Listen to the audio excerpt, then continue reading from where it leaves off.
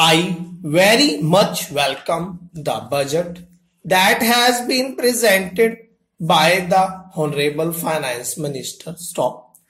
In doing so, I would like to address myself to one important aspect of budget making.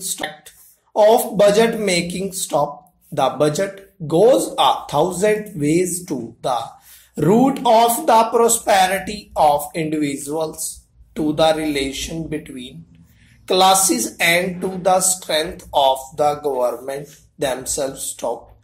The present budget, apart from the arithmetic of it, must also solve the problems that are facing the country today, and I am certain that we shall go the right way in solving them. The Congress governments are in charge of the country.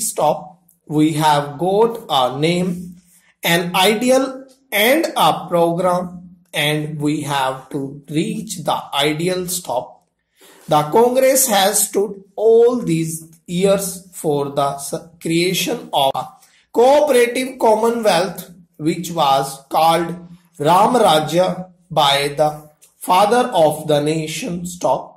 Now in this budget, if we can find anything that will go towards that ideal, we shall be very much satisfied. The present budget, I feel, is good in one way, in that it is established a new precedent, that is taxing in order to meet the capital requirements of the country.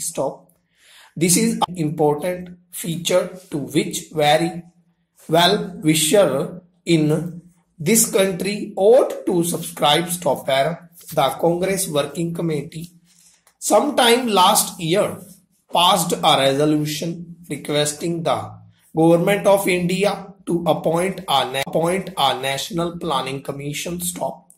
Its objectives are a just order of society, progressive increase in the standard of living, best utilization of the resources of the country, and regional and national self-sufficiency. The government and the country were good enough to respond, and today we have a National Planning Commission which is starving hard to give us a short-term plan and a long-term plan.